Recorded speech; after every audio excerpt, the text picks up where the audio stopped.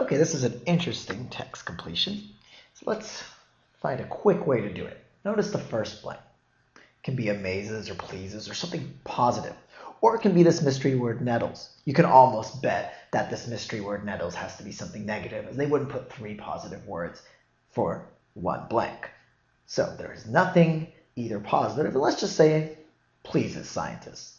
So if that's the case, then what will the reaction in the third blank be? Well, if nothing pleases them, well, just think about the pleased reaction. Now let's jump to the answer choices in blank number 3.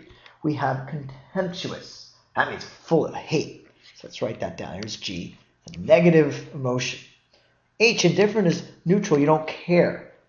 But we're either going with a positive or a negative for the first blank, so they care. Insincere is, well, it's obviously not positive. It's somewhat negative, but definitely it's not positive. And so we can say, hey, wait a second. None of these words are positive, meaning that A and B cannot be the correct answer, meaning that it has to be this negative word. And that word is nettles, which means to irritate or upset. But even if you didn't know that, you should be able to figure it out working backwards from the third blank. And this also shows us that we shouldn't always be rooted into the first blank, saying, oh, it must be here, only here, must we come up with an answer before we venture on. No, work between the blanks. See which one's easiest to come up with and see what the relationship between the blanks is. So, that said, we know it's nettles and we know it's something negative.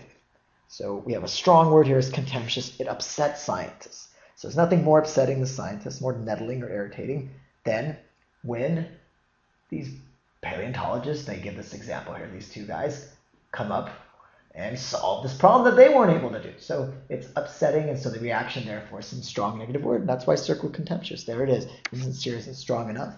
Finally, going back to that first sentence, once we've plugged in nettles, what is that? Because the second blank is saying, if you doubt this what? This what? This comment, this observation, this description of reality, this phenomenon, whatever you want to call it.